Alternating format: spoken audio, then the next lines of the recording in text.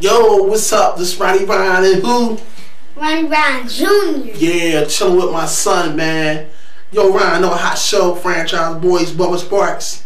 Yeah, man. You interviewed Bubba Sparks the other night.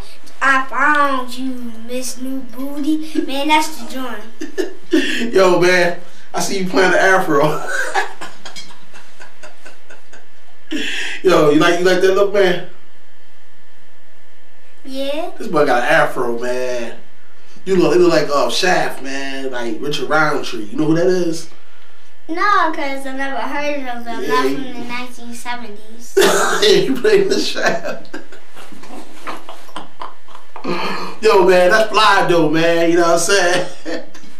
Yo, another hot show on deck, man.